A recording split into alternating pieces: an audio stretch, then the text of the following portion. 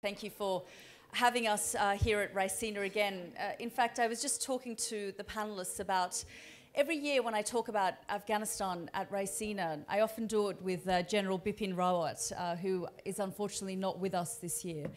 He passed a few months ago, so he is sorely missed here at Raisina. But welcome to the event here tonight, Afghanistan, the Anatomy of Loss. My name is Yalda Hakim. I'm a BBC correspondent, and I'll be your moderator for this evening. Joining me here on the panel is Lisa Curtis, Director of the Indo-Pacific Security Program, the Center for New American Security. Mr. Manish Tewari, Member of Parliament from India. James Carafano, Vice President, Foreign Policy, the Heritage Foundation. Javid Ahmad, Senior Fellow, the Atlantic Council. And Stefan Meyer, Executive Chairman and Director, the German Institute for International and Security Affairs. Now, it's been almost 9 months since the fall of the Afghan government and the takeover, the swift takeover of the Taliban in Afghanistan, and 9 months since the US withdrew from the country. And this week marks the deadliest week in Afghanistan. More than 100 people were killed in suicide bombings in mosques and in schools. The so-called Islamic State has claimed responsibility. So security remains incredibly precarious in this new Afghanistan. And really, the country is facing three crises. The first, a humanitarian crisis, where we're seeing the economy close to collapse, where we're hearing slogans such as the march towards starvation that the UN keeps talking about. And in December of this year, I spent almost a month in Afghanistan. I traveled from Kabul to Kandahar and Helmand, and I saw for myself the humanitarian catastrophe that is impacting the youngest of victims in the country. We're also seeing a rollback on the gains of the last 2 decades. So it's a crisis of human rights. No country in the world has had the rights of women, of girls, of citizens overturned so quickly overnight. And then, of course, we have the security concerns that I've just mentioned, when ISIS can freely target mosques and schools in the country. The Taliban in the 90s promised security, and they delivered. And they promised security in 2022, and they have not delivered. So these are all issues that I'll be talking to our panelists tonight about. But I'd like to begin by asking Ambassador Javid a question to begin with, because of course, Javid, you were the ambassador on the ground in the UAE when the government collapsed, and you were actually there when the president arrived. President Ghani arrived in the United Arab Emirates. Just tell me what happened. Can you hear me? Okay. Well, I want to be objective here. So I was in Abu Dhabi. I got a text message from President Ghani's national security advisor. This is Chatham House rule, I suppose. It's not. Yeah, it's not, yeah. But I so think I did not get a text message from national security advisor. You're amongst friends. Yes.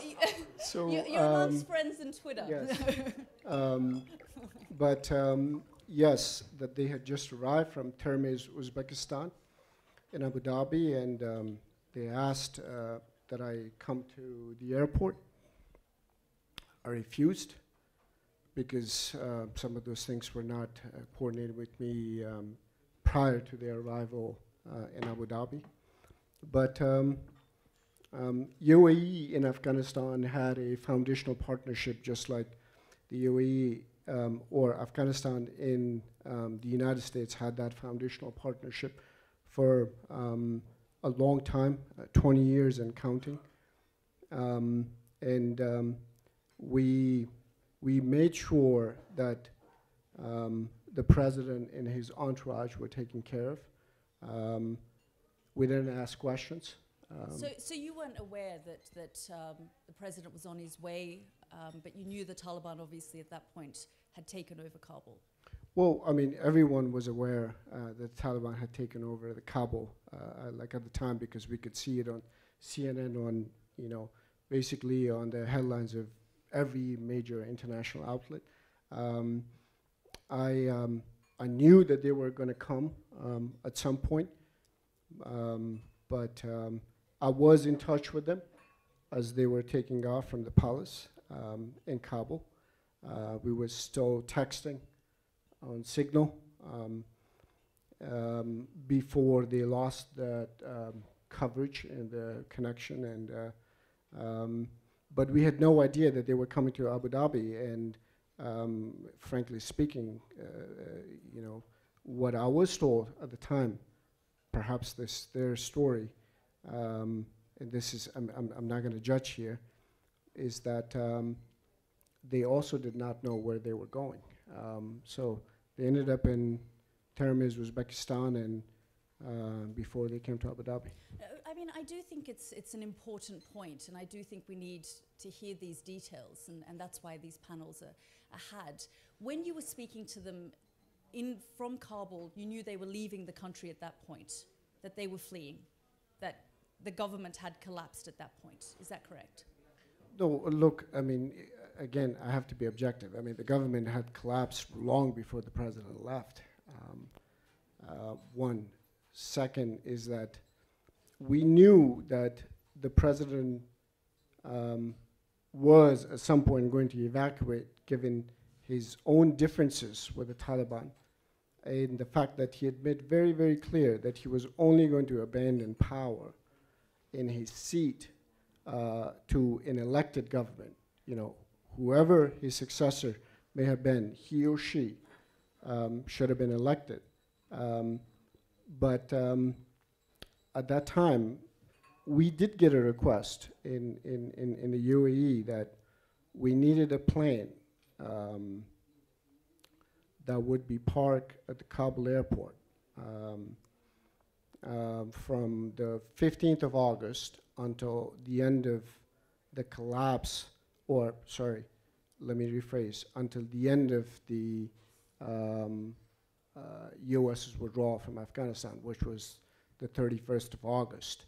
So this way we would have a 2-week window as to whenever the president, should he desires, and his entourage to leave the country, That he was can already leave. planned at some point. Well, it wasn't planned. It wasn't planned, but it was something that was An option. like that was as an option, yeah. So you knew at some point that he would leave and he may come to the United Arab Emirates.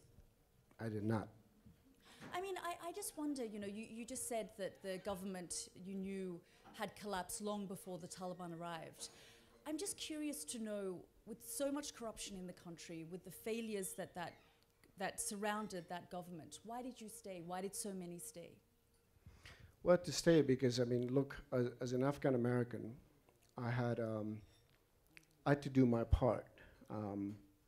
Even though, you know, my objectivity as an American citizen was questioned, mainly because I was, even though I was representing the Afghan government at the time, my objectivity was questioned, that I also had a second citizenship. I did not care for it, but I did care for the fact that I was doing something meaningful, and that's exactly what I did. And when the time came in, when I had to leave, I was the first one to leave, and I stepped out and stepped down from the government that no longer existed on my own. When did you step down? September 6th. So I the was the first government one. had already collapsed Yeah. at that point. So Yeah. there was clarity that the Taliban had Yeah. taken over. I mean, you know, I'm just curious to know, because we look back in hindsight now. What do you think could have been done differently? What a great deal. I mean, it's look. I mean, there's not a single factor where you could, you know, say that this was the determining factor as to how and why the Afghan government collapsed, or any government or state collapsed for that matter. Would you say it was rotten from the core? Of course. I mean, it was a political sandcastle. I mean, everything was scrambling around Kabul, which was a government in its own sense, a separate government from the periphery, the 33 other provinces, and everything was crumbling around Kabul. Of course, yes, but you also have to realize the fact that there was a heavy U.S. and NATO and Western involvement there. So there was not a single factor that you could contribute the collapse to. So it was everything, internal and external. Some enabled, I would say. What do you mean? The Pakistanis, for example, the very insurgency that we were fighting against collectively, very much so. An externally enabled one, and we fought, and at the end, I think I would argue that we did not have a winning chance in Afghanistan. And in this case, the United States didn't have that winning chance in Afghanistan, mainly because of the Pakistan problem. How so? Because when you look at Ukraine, for example, they're begging for a no-fly zone. You had the greatest military alliance in history backing the Afghan government, all the money in the world, all the military support. So what went wrong? Look, the Ukrainian example is pretty, or the Ukrainian comparison is pretty unfounded, mainly because it's a very different case. The Afghan case was an externally enabled insurgency. The Ukrainian case was a flat-out invasion, foreign invasion. So had the Iranians or the Pakistanis or the Chinese invaded Afghans, I think the response would be very different. Maybe that's what the Taliban say they did with the United States and an imposed government. Very much so. Yeah. Lisa, when you hear that, do you think back in hindsight over the last 20 years and think we could have done things differently? Certainly, I think there are many things the United States could have done differently, but I also think that there are things the Afghans could have done differently. Do I think the fact that Pakistan remained a safe haven for the Taliban up until the time they took over Afghanistan, did that contribute as well? Absolutely. So I think there's a lot of blame to go around. I think we all have to ask ourselves, what we could have done differently. But I think, I do blame the Doha deal. I think it was a badly negotiated deal. A deal, by the way, was struck under the Trump administration, and you were part of that administration. I recognize that. And I think what I was advising was a plan B, that, okay, we're trying to work a peace deal with the Taliban, but what if the Taliban aren't interested in a peace deal? Then what? And I believe that we should have kept forces in Afghanistan. I think that NATO would have kept their 7,000 or 8,000 forces there. We could have, continued to try to push for a peaceful solution, but we would have kept some leverage there. Well, and it may not have resolved the problem, but I think it was at acceptable risk. I think keeping a certain number of U.S. forces there indefinitely was in the United States' interest, and it would have given the Afghans at least a fighting chance. I think that I agree with Javid that we should have given the Afghan government a chance. I think the Doha deal undermined the morale of the Afghan government. It undermined the morale of the Afghan security forces. These are Afghan security forces that the U.S. had provided $125 billion in assistance to over 20 years. It wasn't just the deal, though, that undermined the morale of those soldiers. I mean, if we do talk about just purely the deal itself, it was created and led by the Trump administration, by Ambassador Khalilzad, who insisted that there were certain conditions that the Taliban would meet, and then, it would move on to negotiations with the Afghan side. And the Afghan side was never really willing to take those talks seriously. Yet The Americans pushed that with the Taliban. I guess I would take exception with that. President Ghani did accede to releasing 5,000 Taliban leaders even before the Taliban agreed to sit down with the Afghan government. So I think that President Ghani had shown that he was willing to engage in a peace process. Let's not forget that going back to February 2018, President Ghani extended an olive branch to the Taliban from Kabul. He was integral in the temporary ceasefire, the Eid ceasefire that lasted for 3 days in the summer of 2018. Of course, he worked on that with General John Nicholson, who was the commanding general in Afghanistan at the time. So I disagree with the idea that President Ghani wasn't willing to make sacrifices to try to make peace with the Taliban. The Taliban, throughout the peace process, continued to kill civilians. Up until 2 weeks before they took over the country, they assassinated the spokesperson for the Afghan government. So why continue the peace talks? Why legitimize them when you know they're doing all of those things? Well, again, I think it was a mistake to engage in wishful thinking, to think that, well, we can wish a peace process to happen. That's not how a peace process happens. Both sides need to compromise. Both sides need to show a willingness to move forward with a political process, and it has to be linked to reductions in violence. Yeah, I think that engaging, with the Taliban and trying to proceed with the peace process in and of itself is not a mistake. I don't think the Trump administration should be faulted for trying. Do you think but it was the way it was? It was the way and it the was fact conducted. that the Afghan government was frankly left out of the talks.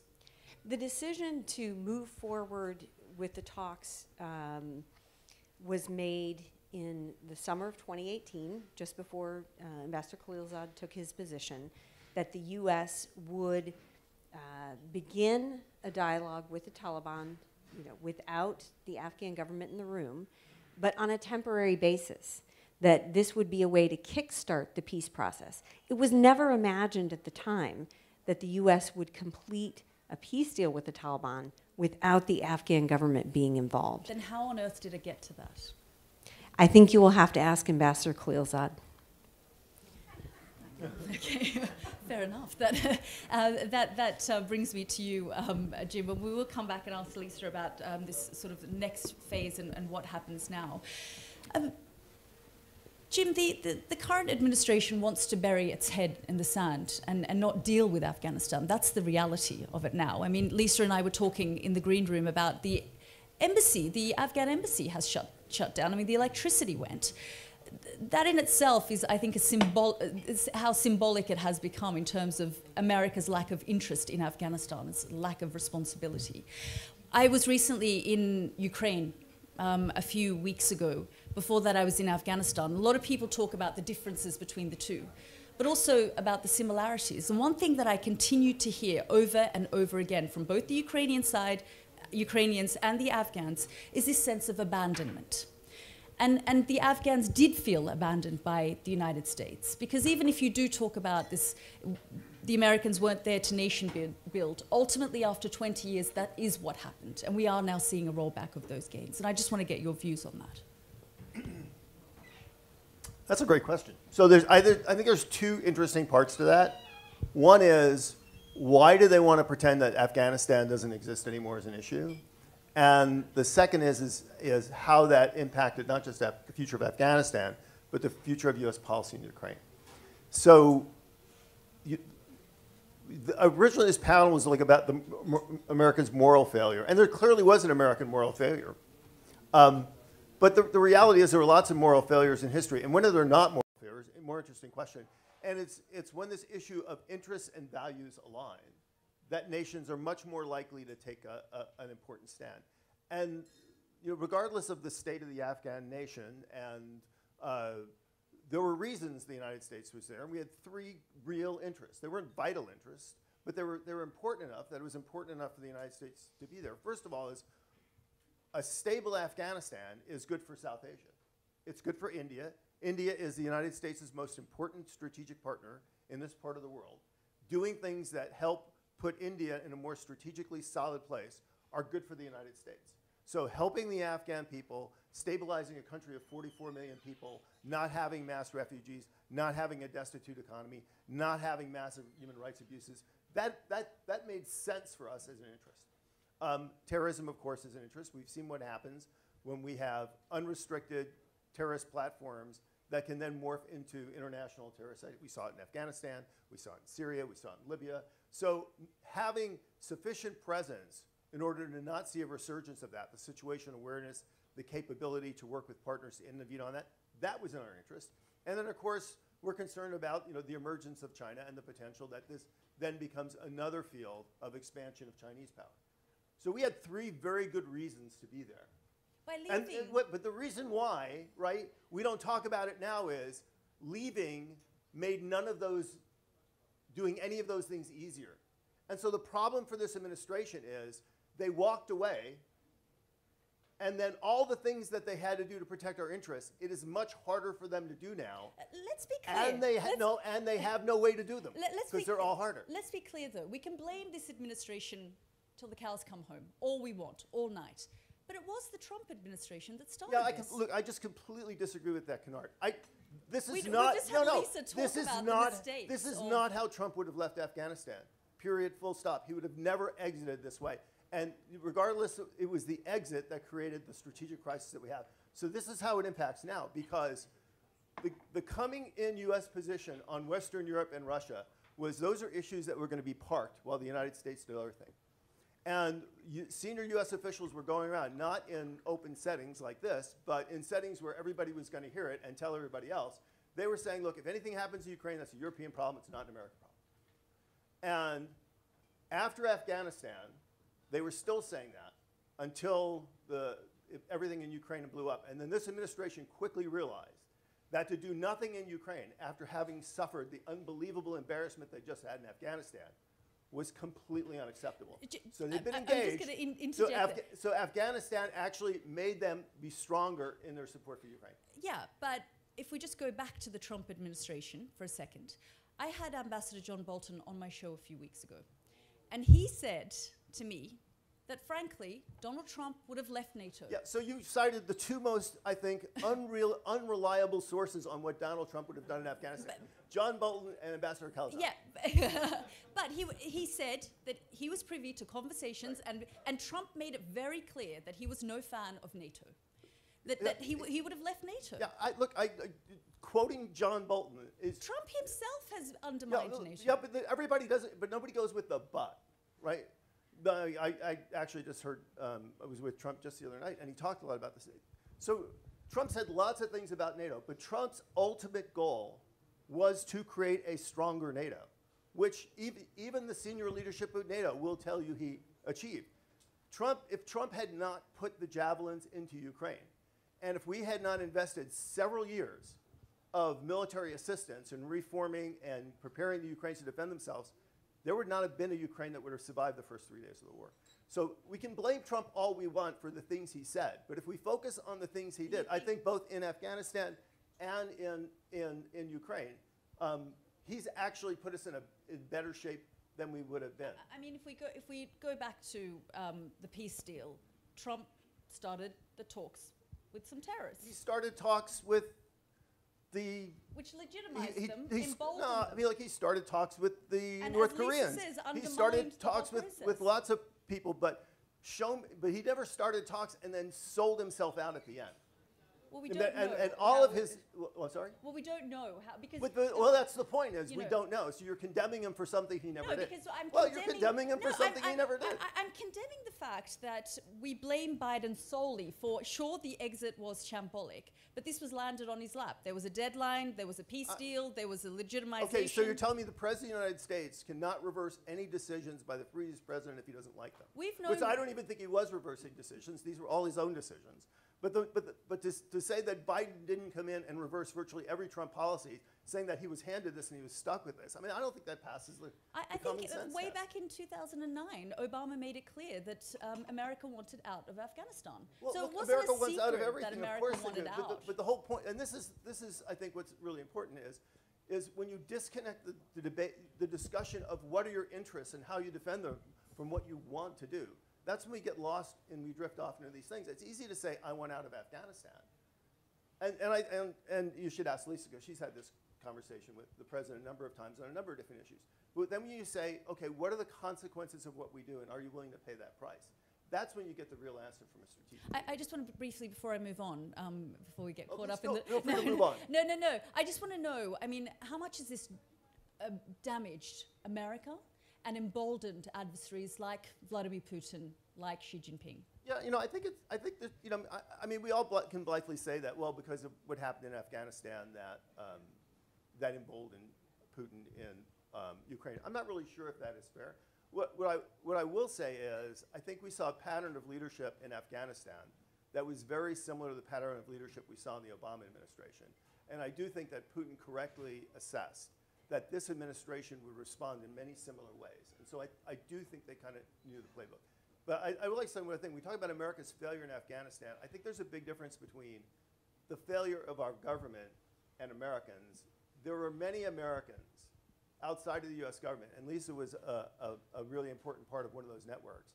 There were networks of people that sprung up all over the country and with allies all over the world and did an incredible amount of work, particularly in that first 2 weeks, to help the people of Afghanistan. So when we say America, there's a difference between what our government did and what many Americans do who love and care about the people of Afghanistan did.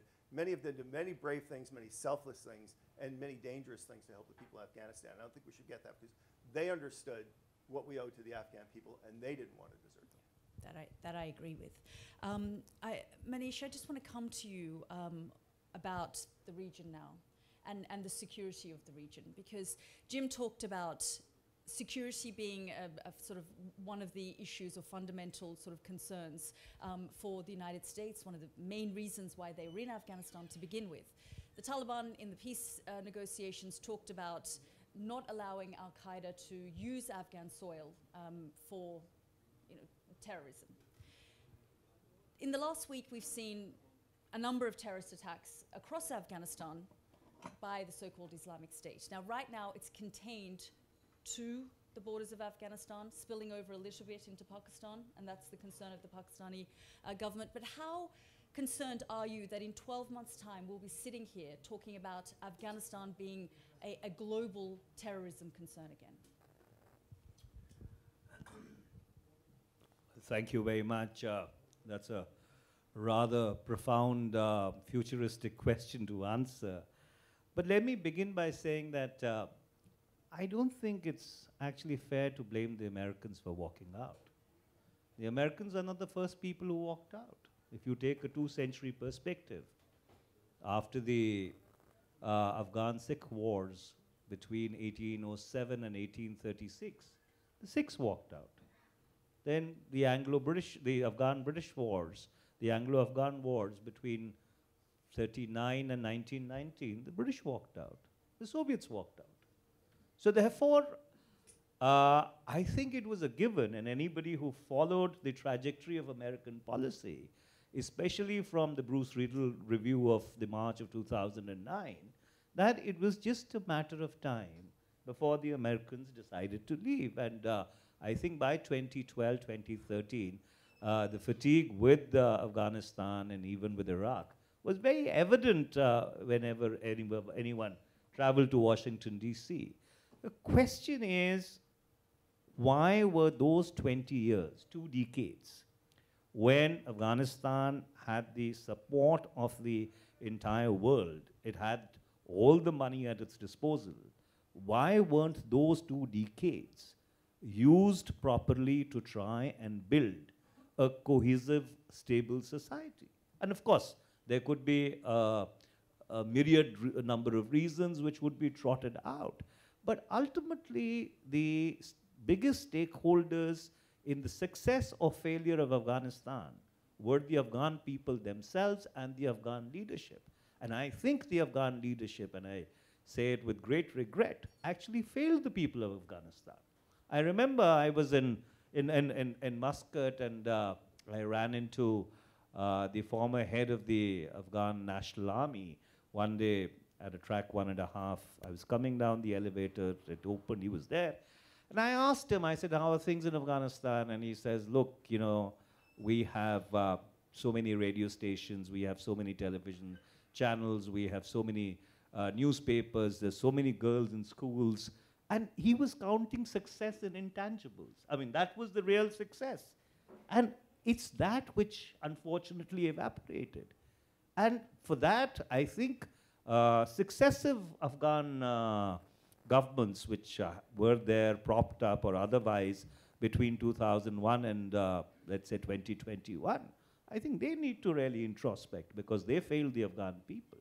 Coming to your question about how serious a threat it is, well, the fact is that we've been at the receiving end of Pakistan-sponsored terror now going back to almost 1975, because after we liberated East Pakistan and created the state of Bangladesh, Pakistan operationalized the strategy of bleeding India with 1,000 cuts, and of course going down the nuclear road. So we've been at the receiving end of this now for the better part of 4 decades. But interestingly, there have not been many Afghan terrorists who actually have been neutralized or who actually have been fighting in substantial numbers. It's not so much the Afghans, it's using it, having other, Well, ISIS. the fact is that yes, when you have ungoverned spaces, right? So those ungoverned spaces are obviously prone to misuse. And tomorrow, if the writ of the Taliban does not run, right, and they are not able to honor whatever commitments that they have given, and in fact, I was reading just today before coming that one of the commitments they have given is that they would not allow Afghan soil to be used against other Westphalian entities. So if they fail to do that, you know, obviously there will be implications in the region. It could be Pakistan today, it could be India tomorrow. But then this is a hand which has now been dealt.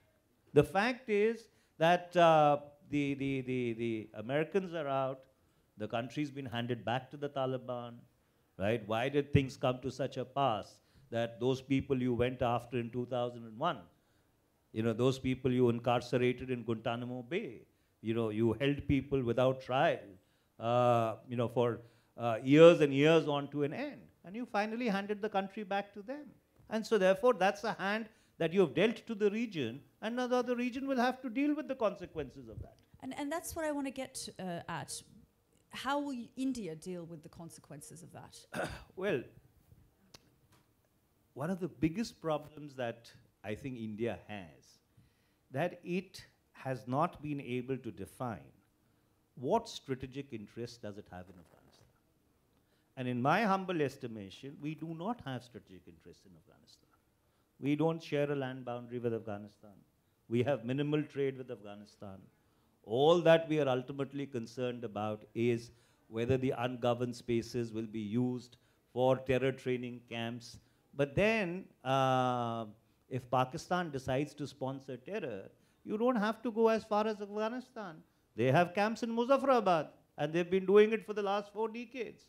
So the question is that the Indian state has unfortunately played along with a grand lie, which unfortunately was orchestrated, that we have strategic interests in Afghanistan. In my humble estimation, and I've written extensively about it, if we have strategic interests in Afghanistan, at least we've not been able to define it, or nobody has been able to tell me, as a parliamentarian and as a minister in a former administration, that what our interests in Afghanistan are. Do you think that the change in government, the civilian government in Pakistan, makes any difference? Well, Pakistan has been a hybrid now going back decades.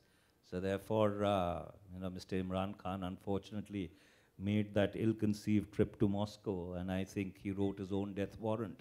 But that unfortunately is the way things run in Pakistan. So eventually, if you have another administration, that administration will also not be able to either deal with the India file or the nuclear file, which both remain with the general headquarters in Rawalpindi. So therefore, the best chance that we actually had, and we unfortunately missed, was when Musharraf was actually wearing the twin hats of President and Chief of the Army Staff, and that was the inflection point when the 4-point deal could have, the 4-point formula could have gone through.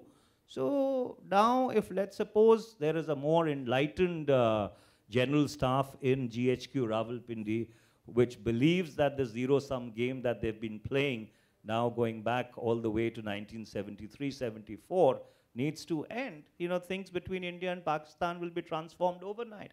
I don't think the civilian government, really has a great lien on it. I recall Prime Minister Benazir Bhutto and Rajiv Gandhi tried very hard between 87 and 90.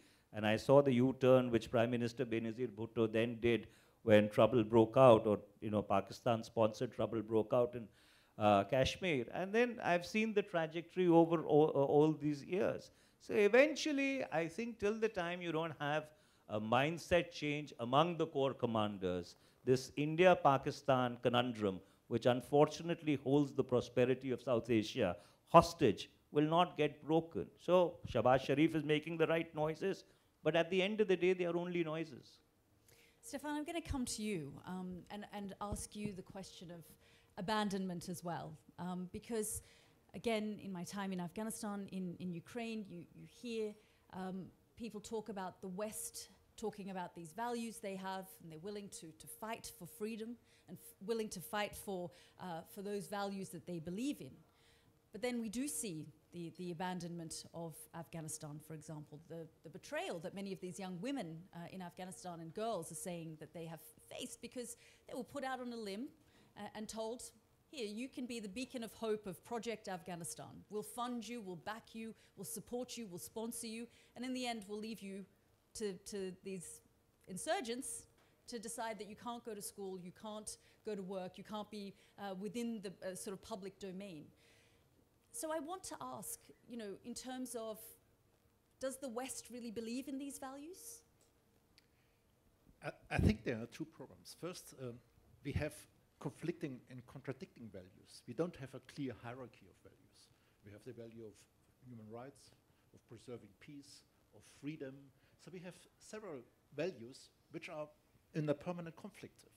And I think the discussion we have right now in Germany on Ukraine, we have a more intensive discussion on Ukraine than on Afghanistan, shows this and reflects this. Because we started the discussion with the values, we have to preserve peace by dialogue, we have a historic responsibility of Germany invading the Soviet Union. That means we can't deliver weapons to Ukraine. We have to refrain from this conflict as much as possible, and we have to insist on dialogue. Then the discussion changed. And then, okay, but there's also the value that we have to support a country which is invaded by another, by military aggression, and we have to deliver weapons there. And what we started to do very lately, but at least we started to do so. And the same with this value of historical responsibility. We neglected the fact that Ukraine was a part of the Soviet Union as we invaded it in Germany. So they were also victim to our historic failures. So I think the real problem is that values are important for foreign policy and for making decisions, but they don't provide you with clear guidelines on these decisions. You have to take into account other factors like interests, costs, risks, prospects of success. All this, values alone can't really help you to make difficult decisions. Well, then those values should apply at home as well, because foreign policy did this investigation, this piece, just yesterday, about how Germany is opening its doors, its homes to Ukrainian refugees. But in order to create those spaces for Ukrainian refugees, they're booting out the Afghan refugees. So I just want to sort of understand, what is actually happening within the German government, within Germany, in terms of the treatment of these Afghans who have now become displaced and have turned up in Germany, but are now being thrown out of their homes. Yeah, I don't know.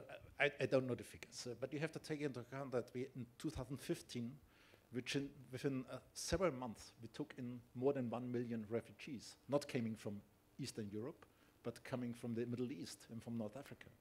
So I would also argue that we really did justice to the responsibility we had there. I don't know how many cases we actually had of Afghans really chased out of their houses. But I think we accepted the responsibility in 2015. Do you accept responsibility in 2022? Pardon me? Yes, yes. I think we could do more, and as you perhaps follow, we have a very intensive discussion in Germany about whether we should also deliver heavy weapons and how far we should go in supporting the Ukrainians. I must admit, Afghans, yeah. you're talking about Afghanistan. Here I agree very much what was said. I think we also need the additional factor of what is our strategic interest to be engaged there. And I remember very well important phrase made by the Minister of Defense then, who said, German security has to be defended right now at the Hindu Kush because of the threat of terrorism. I think this has changed very much in the past years. Now we have other areas where we really use this argument, the Sahel, for example, where we are engaged together with France and some other European allies. So, as I said, values and morality are not sufficient really to make difficult decisions. You need also interests. And in this case, Afghanistan, I think we lost a lot of strategic interest. I would also ask myself, what is the strategic interest right now and what has it been before? So, yeah. Yeah. Well, on that note, I'm going to open the floor up to some questions. I believe we have about 15, 20 minutes of questions. So I think there's some mics going around. Please feel free to say who you are and also your question. Yeah, just in the front. Is there a mic going around? No? Andrew Wilder, U.S. Institute of Peace. This has all been looking back, and I'm just wondering if we have a little commentary looking forward. We have a terrible situation, terrible humanitarian situation, economic situation, but also right now hard to see a way forward politically. And so I'm wondering if some of the panelists, maybe starting with you, Joed, can talk about what do you see as ways forward in Afghanistan? It's really hard to envision a way forward when the Taliban are putting together this skeleton of an Afghan version of an apartheid state. And it's tough. It's tough. It's just not just a gender apartheid, but it's also political apartheid because, they've been, largely exclusive. The government they have is the Taliban only. The approaches or the policies that they have enacted is also Taliban exclusive or Taliban first, mainly because they believe that the Afghan society is not Islamic enough and that they need to re-Islamicize them in order to make them great again. And that is, where we are at a great disadvantage, unfortunately, that the very people that are enacting these very policies, which are not legislated by a Taliban parliament or a government that's run by the Taliban that's supplemented by some kind of a legislature. These are basically policy action documents that are enacted by the Taliban called Dastur, that are issued by their religious leaders. But our engagement with those very characters or cast of characters is negligible, unfortunately. While we are jetting around Taliban leaders like the Taliban pragmatists around the world, we have ignored the Taliban actual decision makers, unfortunately. And from what I understand, based on my conversation and discussion with people on the ground, is that the Taliban pragmatists, but the real Taliban, I mean, like how they're viewed by the real Taliban, is the pragmatists by the real clerics are viewed as those Taliban among their ranks with low principles. Now, if you're a pragmatist Taliban, which means the other Taliban leaders who have fought to take over Afghanistan and fundamentally remold it, and you're standing against it because you see a very different world, which means you're the one with low principles. Now, how do you change that? You know, we should be jetting around people to Norway and Doha and elsewhere, those very people who believe that, and unfortunately we haven't. Now, on the way on the way forward, I can't seem to see a way forward with this regime when you are exclusive, when you're Taliban exclusive. The Taliban are struggling to reach some kind of a intra-Taliban settlement among themselves. I mean, they're not even Taliban exclusive. It's tougher. It's really hard. In this case, we need to have a lot more insights into the inner workings of who the Taliban are, who their decision makers are, how they arrive at the decision, how they deliberate. We have zero insights into that, and I think that puts us at a great disadvantage. Humanitarian assistance is just a Band-Aid. You know, you cannot run a government on humanitarian assistance. You know, the United States used to spend, what was that, like about $80 million a day. And of course, there were different pockets of that cost that went to the counterterrorism, the civilian assistance, but also the Afghan train, advise, and assist mission. But still, even, you know, if you support the Afghan or the Taliban administration right now, you need to be able to get something or extract something in return for it. That is not the administration you're dealing with right now. We are at our weakest than we have ever been, and I think, and let me just finish with this: is that I think the Taliban are incapable of change, and they've always been incapable of change, just that we did not recognize it. But we were rushing for an exit, and that's exactly what we did. It was perfectly fine because interests were important, you know, as Stefan spoke of, and some interests for some countries were much more important than other interests. Yeah, I just want to come to Lisa, because actually, Lisa, you wrote a piece about how to help on the humanitarian side, how to deliver aid without helping the Taliban. Yes, thank you. I think in moving forward, obviously the United States cannot turn its back on Afghanistan. We have withdrawn all our forces. We're not going to be sending forces back anytime soon, but we can certainly remain engaged. And I think our engagement should be on 3 levels. Humanitarian, definitely.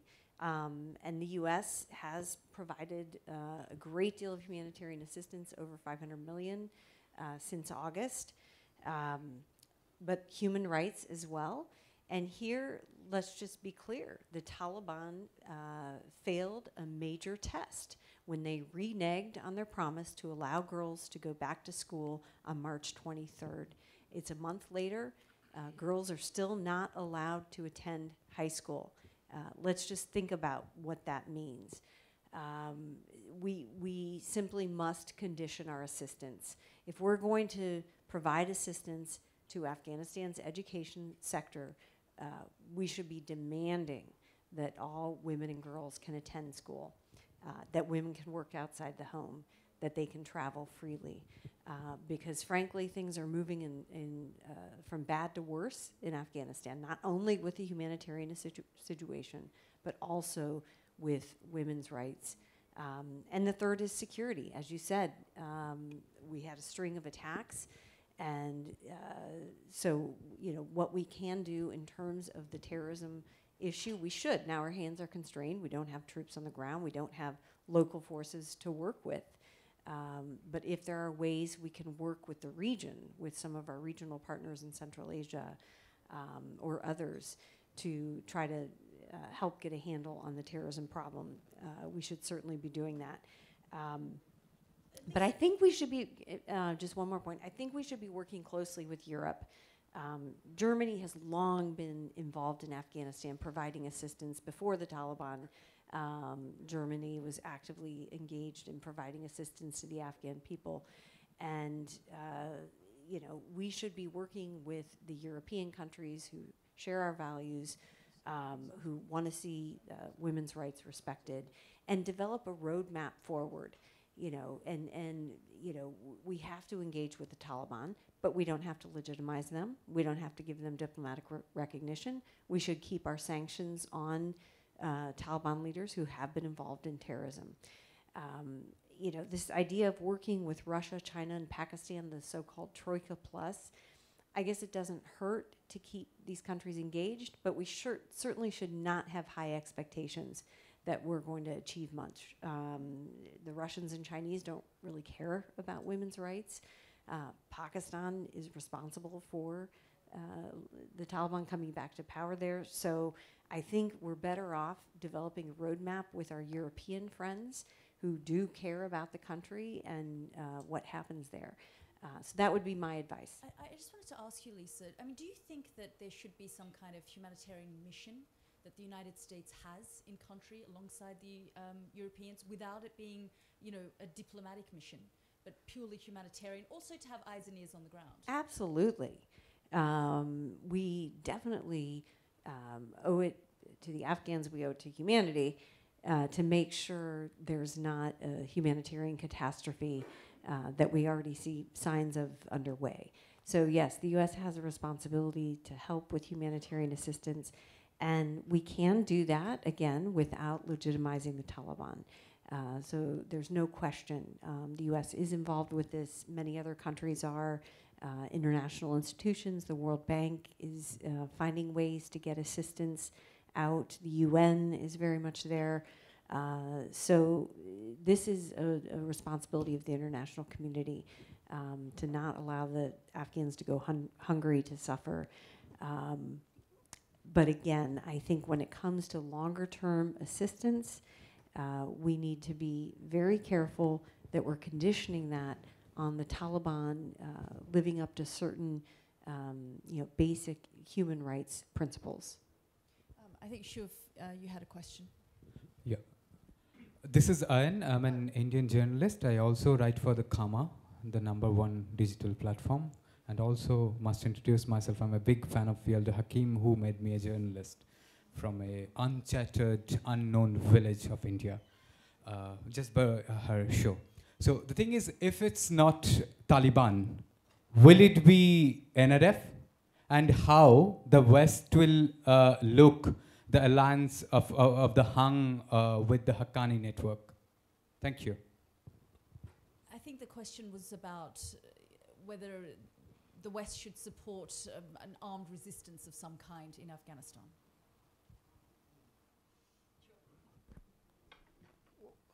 I think we need to look beyond individuals and into movements. Unfortunately, the NRF,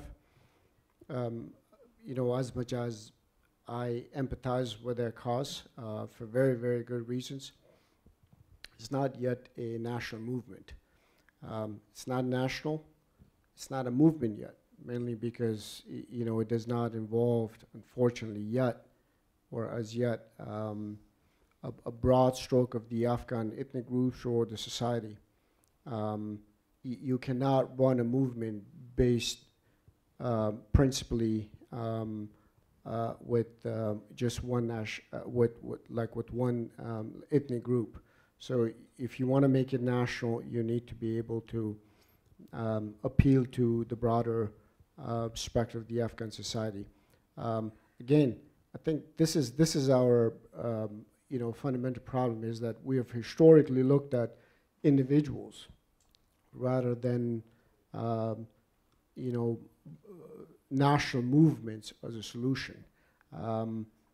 There's not a single, you know, national movement that exists right now. I mean, and our RF is. I mean, maybe they call themselves national right now, but it's not yet national. There's about 10 different groups, associations, political groups, armed groups that have forms, that have sent form to against the Taliban. Some are based inside Afghanistan, some are outside Afghanistan. They haven't been helpful, unfortunately. You know, one of the things that I really thought that the Afghan collapse would really help would be coalesce the Afghan people and kind of essentially unite them. I was wrong. I was very, very wrong. Instead of uniting them, it has really dispersed them. I mean, I just came from Washington, and we had a very interesting, I'm on this U.S. National Welcome Coalition. We had a very interesting discussion with the Afghan diaspora, which have since been evacuated into the United States, and they were largely divided. And this is basically the diaspora that has been educated, or basically the ones that have benefited from 20 years of American engagement or Western engagement, that hasn't helped them to unite against a single cause or find a common purpose and have a unity of command. Now, unfortunately, we don't have a Dalai Lama-like figure that could coalesce the entire country around it, himself or herself. So again, we need to kind of look beyond individuals and into movements that are functional. But you also need to gauge, you know, Western interests in that respect. We've just got like 5 minutes to go, so I'm going to take like a few questions. So I'll come to Shuv here, and then we'll go to the Sure. I'll just project. I'm Shuvalim Junior McDonald Laurie Institute.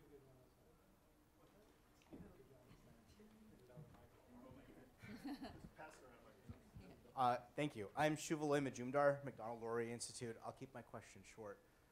Each of you have acknowledged Pakistan's complicity one way or another in this. None of you have recommended sanctioning Pakistan, the core commanders of the ISI, or isolating the leadership in Pakistan that's responsible for a 20-year war in Afghanistan and its ongoing turmoil. Why not sanction Pakistan? Why don't you just hand the microphone back to yeah, and then we'll come back to the panel. Thank you very much. My name is Elizabeth. I'm from the German Institute for International and Security Affairs. My question very much relates to what you have just mentioned. Regarding Pakistan's role, I was wondering, would you argue that like the military cooperation with Pakistan kind of had a very great impact on how the situation in Afghanistan and with the Taliban actually evolved? The United States were cutting off the military aid to Pakistan from 2010 to 2017, and then the Russians were stepping in. So how can we like ever compare Ukraine with Afghanistan if we have like this hot pot with so many different interests? Thank you very much. There's just one more question at the back. I'll let you, and then because there was two on Pakistan. Thank you very much, Patrick Kugel. I come from Poland, Polish Institute of International Affairs. I have also a follow-up question to Pakistan. What does it mean, the Afghan-led, Taliban-led Afghanistan for Pakistan? We have heard about almost daily clashes at the border, growing tensions, airstrikes on Afghanistan ground, and etc. Isn't it like the Pakistan got what it deserved in terms that Afghanistan will be mainly problem for Pakistan, not for India at the moment? How do you see the future of Why don't you answer all three? No, I just want see. I actually the better question would have been not that we got our Afghanistan policy wrong, but that we got our Pakistan policy wrong for so long. And you know, I was assigned to Korea about 25 years after my dad fought in the Korean War.